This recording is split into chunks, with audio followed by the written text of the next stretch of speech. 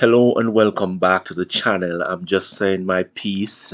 Glad you could join me. This is number 7 in the series Building Your Dream House in Jamaica, and this episode we will be talking about roofing. I would also like to thank all my loyal subscribers, and I'd also like to welcome all the new people who have joined, who have subscribed, and we strive to grow the channel. For all the people who are watching and who have not subscribed yet, I would urge you to just hit that subscribe button there so you can be notified whenever I put out new content. It's that little red button that says subscribe in the lower right hand side of the page. So having talked extensively about slab roof, we are now going to talk about what's called your traditional type of roofing. Now, this so-called traditional type of roofing comes in a wide variety of styles and types, and the different types depend on usually the region that you live in and the different purposes for which the roof will be put. If you live in, say, the Caribbean, then you may require a different type of roofing from if you are living in North America, where there is lots of snow or high winds. So then the exact type of roofing that you will select for your housing project will depend on the conditions under which the roof will have to operate. For our purposes in Jamaica, we are going to concentrate on 3 distinct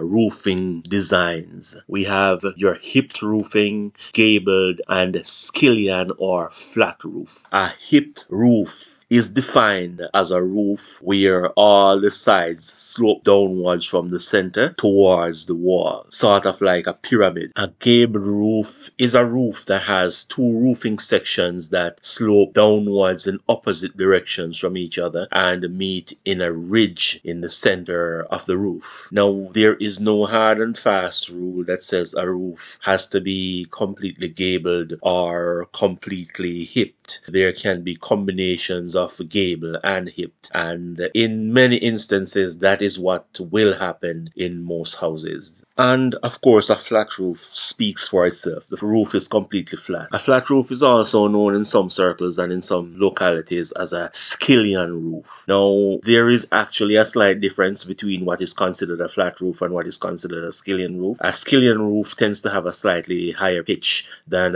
what's considered a flat roof, but the concept is exactly the same. The roof is completely flat on top. There are no ridges, there are no hips, no shoulders, no gables, nothing of that sort. It's a completely flat roof. Now, for our purposes in Jamaica, we are going to put both gabled and hipped roof in the same category as opposed to the flat roof, because the advantages and disadvantages of a gabled and a hip roof are pretty much the same as opposed to a flat roof. The most expensive and the most complex of roofs in all these 3 categories is going to be your hipped roof. This involves the most labor. The hipped roof involves the most lumber, and it is far more complex and therefore a lot more labor intensive, so it will take a lot more time. As a matter of practicality, generally speaking, it is much simpler and more cost effective to construct a gabled roof as opposed to a hipped roof. There are some practical reasons to choose these 3 types of roofing as opposed to any other type. In any case, most of the other types of roofings are simply variations on these 3 types of roofing. So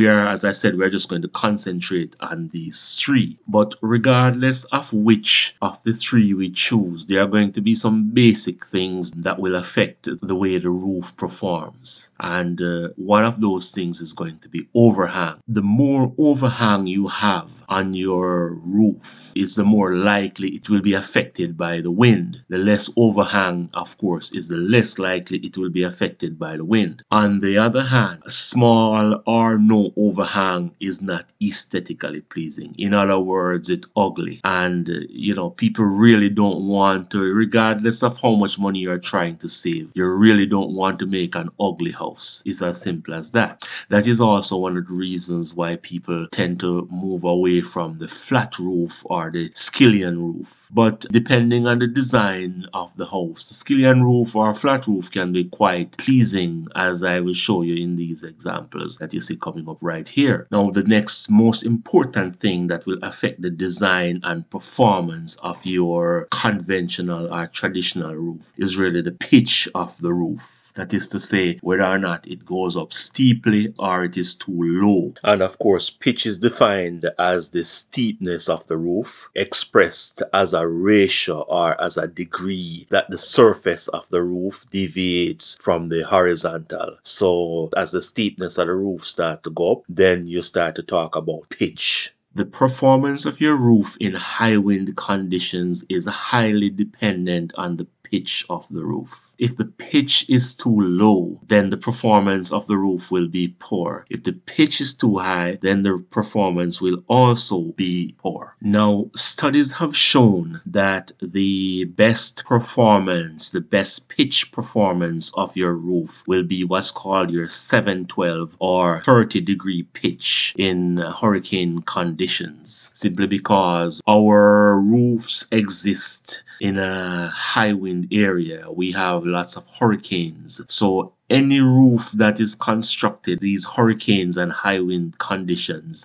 need to be taken into account. The concept of earthquake is almost irrelevant in this respect if we are talking about a conventional roof, because in a conventional roof, there is no expectation that the roof will contribute significantly to the structural integrity of the house relative to an earthquake. So with that in mind, let us think about the performance of your gabled roof and your hipped roof. Your hipped roof will have better performance because there will be angled surfaces presented to the breeze regardless of what direction that wind is coming from. Whereas on your gabled roof, there will be almost certainly one side or the other that will present a strong resistance, and where the breeze will likely try to get under that and lift it off. Whereas with your hipped roof, there will be angled surfaces that will be presented to the wind, regardless of what direction the wind is coming from. Imagine that your roof is something like an aeroplane wing when your roof is pitched. So the wind, as it blows along the roof, it goes up over that surface and it goes back down the other side of the surface. What that does is to create a low pressure area above your roof. Now, the inside of your house still has the normal pressure, and the faster the wind blows over your roof is the lower the pressure on top of your roof. So essentially what is happening is that the pressure on the inside of your house is getting higher and higher with respect to the pressure on the outside. So it is as if a very, very strong giant is inside of your roof, pushing on it towards the outside. So normally you would imagine that there are two giants, which is atmospheric pressure, pushing on your roof, one from the outside and one from the inside, and those two pressures are even. Now, as the speed of the hurricane or the wind increases, the pressure goes down on the outside as it goes up and over your roof. So it is creating a low pressure on top of your roof. The pressure on the inside is still high as it has always been, and that rips your roof right off the top of your house. To mitigate these factors, engineers have developed what is called a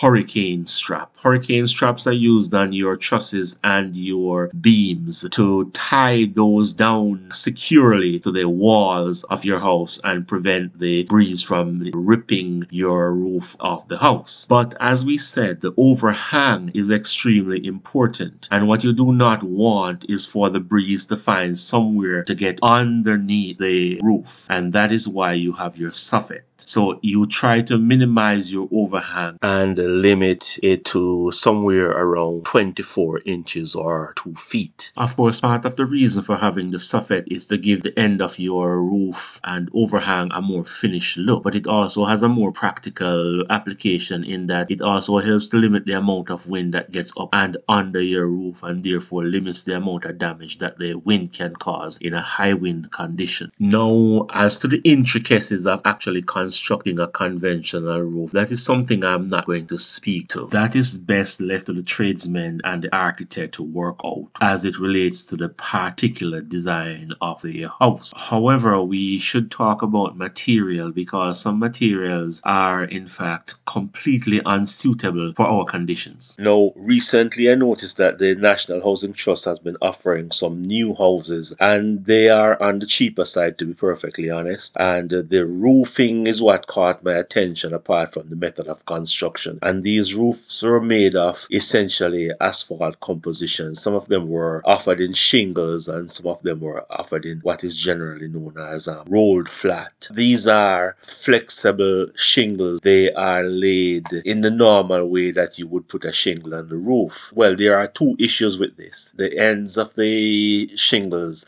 are not fastened down. They are simply laid down. So there is somewhere around a 6 to 8 inch section of shingle that is in fact not fastened down. This is somewhere that the wind will easily get under and rip the entire thing off of your roof, and you are left with only the plywood decking if you are lucky. The same thing applies to the asphalt rolled flat. Now, in a high wind situation, the same issue applies where the wind will find the edges, get under it and rip those edges off, and leaving you with only your roof decking. The second issue, of course, is the fact that under tropical conditions, this sort of asphalt roofing does very, very poorly. It does not stand up to the high heat of the sun and that constant tug of war between a lot of rain and a lot of sun. So it breaks down very, very quickly, and in short order, you are going to have to replace your roof. So it is not a cost-effective option under any circumstances. That's one of the types of roofing that I do not recommend. Of course, you have other types of roofing material, common roofing materials like clay tiles and concrete tiles and slate and so on. Now, these are actually very nice looking roofing materials. They add glamour to your roof. They are beautiful. But the problem that those types of roofing material have is that technically most of them are not actually fastened onto your roof. Clay tiles and concrete tiles especially, they can be formed into beautiful shapes, repetitive shapes. Problem that they have, as I've said before, is that they cannot be fastened on. They remain on the roof by virtue of the shape and how they are laid onto the roof. So in high wind conditions, they are easily disturbed and destroyed. And of course, being very expensive, that is hardly a recommendation for us in our high wind and hurricane prone area. Of course, these types of tiles are prominent in places like Japan, China, and other Asian countries. And they are also prominent in places like Italy and other European countries, but wholly unsuitable really for our tropical conditions. Another good option that can be considered in our situation is wooden shingles, or shakes as they are now being called. They provide extremely good wind resistance if they are properly installed. Usually they are made from cedar, and cedar is a wood that does not rot under normal circumstances, so they will last for years, decades as a matter of fact. And if you go out into the country areas in Jamaica, you will see a lot of very old houses that still have their old wooden shingles on them. So shingle is a good alternative. The issue with shingle in this case is that it's extremely expensive, and the craftsmanship, people who are familiar with installing wooden shingles are few and far between. So it would be an extremely expensive option for anybody who wants to install shingles. In our tropical conditions, the first, last, and best option is metal roof. Metal roofing comes in a wide variety of shapes, sizes, and types of metal. Corrugated steel, or zinc as we call them in Jamaica, those come in different sizes of corrugation, different lengths for different purposes, and so on. And in fact, corrugated steel is the single most cost-effective roofing material that we can use in our tropical condition, except for your slab roofing. It lasts a very long time. It is, if properly installed, is highly resistant to high wind conditions conditions,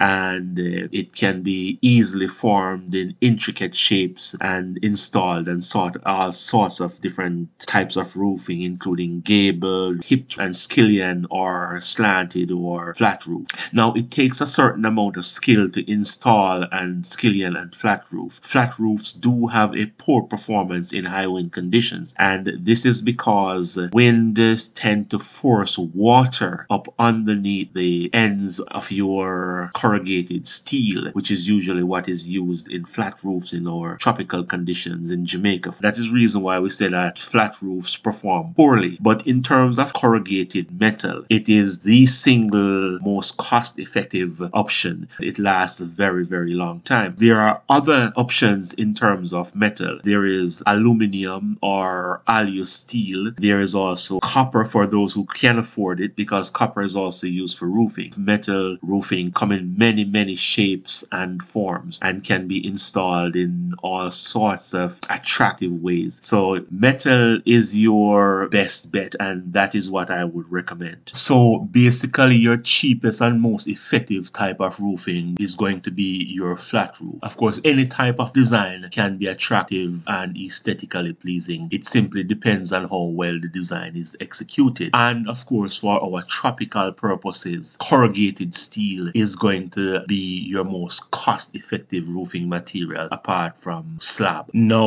let's not forget that a roof consists of two basic parts, and one of them is the outer section, the outer material that we have been discussing so far. And of course, there is the inner section or the frame to which this outer section of the material is attached. So in part 2, we will discuss things like joists, rafters, beams, decking, and whether or not we should use plywood versus particle board. We'll also discuss flashings and moisture barriers and the modern cost-effective replacements that you can use instead of many of these things, because modern technology can replace most boards with metal, and you end up with a stronger and lighter product. And even with board, you can still replace your normal board with what is called engineered board, and that will be in our discussion in part 2. So again, we'd like to say thank you for watching. Thanks for staying with me for this long. This has been quite a long one, and I must also apologize for it being a bit late. But again, thanks for watching. Don't forget to like, subscribe, and share the videos. And as always, you have a great day.